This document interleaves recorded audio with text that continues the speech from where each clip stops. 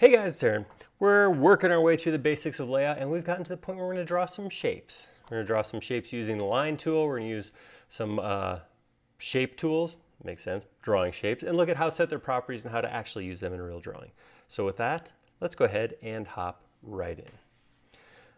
Okay, so the first thing I'm going to do is we're going to look at what's actually turned on here. I do have the colors window turned on, and a lot of people ask this. This is just the default color picker for Mac. This isn't something special. Windows is a little bit different. It's just the standard color picker. Nothing fancy. They just look like colored pencils. I don't know why. The windows I have open right now are Layers, Pattern Fill, and then Shape Style. So when we come over here and pick a tool to draw with, we're going to look at these right here. So we have line tool, arc tool, rectangle, circle, and polygon shape. We're also going to look at the split and join function in just a little bit, but we're going to start with just the simple pencil tool. So as soon as I click on the pencil tool, I'm going to start drawing, and what I'm going to draw is going to be controlled by what's in the shape style right now. So right now, if I start drawing a shape, it's going to draw a polygon with a thin black line around an orange fill, because that's what's in my shape style right now. So if I want to switch to, this should be a white fill, if I come over here and just change it right now, so the way this UI works is I can toggle fill on and off or stroke on and off by just clicking the name, and I change the value, the actual color, by clicking on it. So if I want to draw a blue polygon instead of an orange polygon, I would click on it, then I come over here and select the color I want to use, and same for stroke. If I wanted to change it to a red stroke or something like that, I could do that.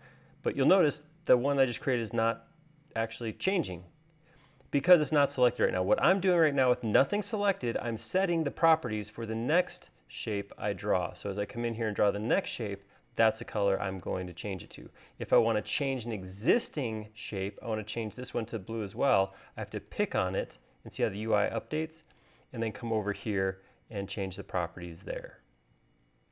All right, pretty simple. I'm just going to get rid of those.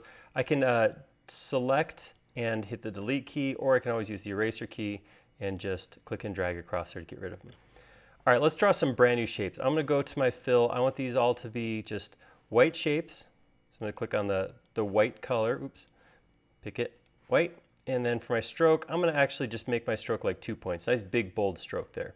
We'll look at some other options here after we get some shapes on here. I'm going to start with my rectangle. You'll notice that a lot of these arc, rectangle, circle, line all have little flyout buttons there. If you click on that flyout button, you'll actually get the other options: rectangle, rounded rectangle, bulge rectangle, lozenge. So if your throat's hurting you, you can put that one in there. I'm just going to go ahead and grab a regular rectangle, click and drag it out. All right, real simple, click, click. I do have point snapping turned on, so I'm snapping to the grids of my grid on there. The points of my grid, that's what I was trying to say. All right, so one thing I want to look at right now is the corner. See the corner? Right now it's set to this snubbed corner, so it's actually cut off perpendicular to the angle. I can change that to a sharp corner. I have to select it, of course. And I can change it to a sharp corner or a rounded corner, and I can just set those properties. The other options down here, we do have the ability to change to a dash rather than a solid line. And if that's selected, I can actually set the scale for that dash too. I'm going to keep it solid. I have an option here for ends. If I just have a standard line, I can actually make the end round or square. And if I do have just a normal end, a standard line, I can actually set arrows on the ends too. So those options are all in there as well. So I'm going to just go with a normal 90-degree corner. That looks good. Okay, I'm going to next draw a circle in here. I'm just going to have my circle drawn in and overlapped a little bit. So just like that. Just click in the middle and pull it out. Real simple, just like what happens with a regular circle in SketchUp. I'm also going to draw a polygon. Polygon works a little bit different. As I'm drawing it, as I'm pulling this out, I can actually tap the arrow keys up and down will increase or decrease the number of sides on there. And spin around. Again, it's always going to snap because that's the way I have it set up right now. All right, so that looks good. So I got 3 shapes on here. Let's talk a little bit about ordering. So as I have things, anything in SketchUp, they're always in an order. So if I wanted this rectangle back to be at the front, I can right click on it and I can hit arrange, bring to front, and that'll bring it in front of everything. I can also choose a piece and just say bring it forward 1. So it's only going to step forward 1. As usual, I do recommend that if you're going and drawing shapes, you create your own layer for them and put them on that layer. So I have a shapes layer right here, but you notice I didn't actually put those on there. When I drew these, they were all put on the cover page info. So what do? Well, I'm gonna go in and do a drag select. So I drag all these over all 3 pieces. I'm gonna right click on them, move to layer, and drop them on shapes. As long as it's not a locked layer, you can just drop them right on there. So I'm just put them on shapes. That gives me control over my shapes. And I'm also gonna make that the active layer. So as I draw more shapes, they'll go onto that layer. Again, not a requirement. I don't have to have a shapes layer in order to draw shapes. Just a good way to organize your model. Okay, so this is kind of nice. This is real easy, shapes, moving them around. One of the things you might want to do with this is actually merge shapes together. So we're going to look at how to do that real quick. Basically, what's going to happen is we're going to go in and cut the shapes where they intersect and then join the remaining pieces together. I generally find the easiest way to do this is to turn off fills. So I can see the line all the way through and it's not covered up by a fill. Not a requirement, again, but that's how I find it easiest to do. I'm going to go grab the split tool, little X-Acto knife, and I'm going to move over the intersection and click right there. I'm going to move over this other one. I'm just zooming in with the mouse to make it easier to pick. Then I can actually pick that piece that's going to get cut off and delete it. Delete. See how it broke everything there. So I'm going to do that again. Go here to the intersection. Click, click, and then select, delete on the keyboard, or again, erase, just drag that across. So now I have outlines, but you'll notice if you look at the corners, they're not quite joined together. So now, real quick, I'm just going to glue them together. I'm going to hit on the join, or it's the glue bottle, and I'm going to pick one of these outlines.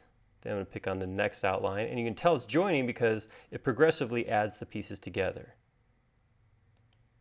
And when I picked on that last piece, it's not only joined here, but it joined back to the original piece because they were connected as well.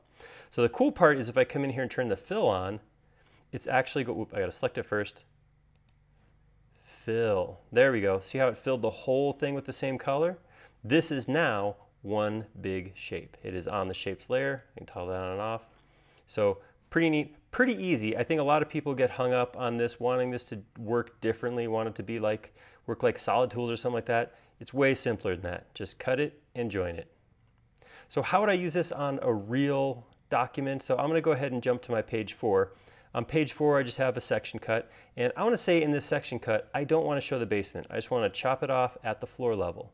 So what I'm going to do is I'm going to grab my pencil tool. I'm going to come in here. And the nice thing is, just like I was snapping to the grids, I can also snap to the model. So if I hover right here, see that I'm picking up that point that was the model. So I'm going to come around here, and I'll actually be able to see that line, that shape, start to fill in as I click through here. This piece is actually going to go all the way through to the garage. I'm going to go past the garage. I want to just go a little bit long. All right, and I'm going to drag it down. I could be a little more precise probably, but there we go. So I create a shape that covered up the foundation pieces. Obviously it doesn't look very good. It looks like I created a boat or something.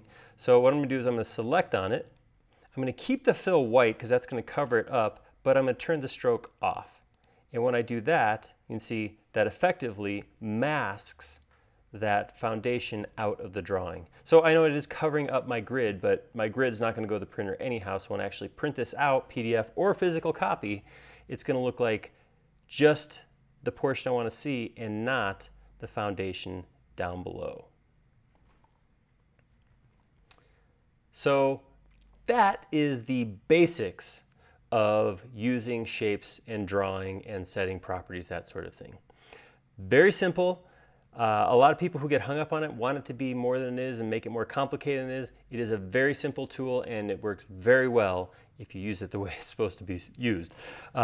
So check that out, give it a try. If you like it, go ahead, click like down below. And if you haven't already, please click on subscribe. We create a lot of videos around here. You'll be notified of each and every one of them if you subscribe to our channel. Most importantly though, please leave a comment down below. Most, if not all of our content is based on user requests, so people like you putting comments in is how these videos get made. If you like making these videos a lot, like them even more when they're showing something you want to see. Thank you.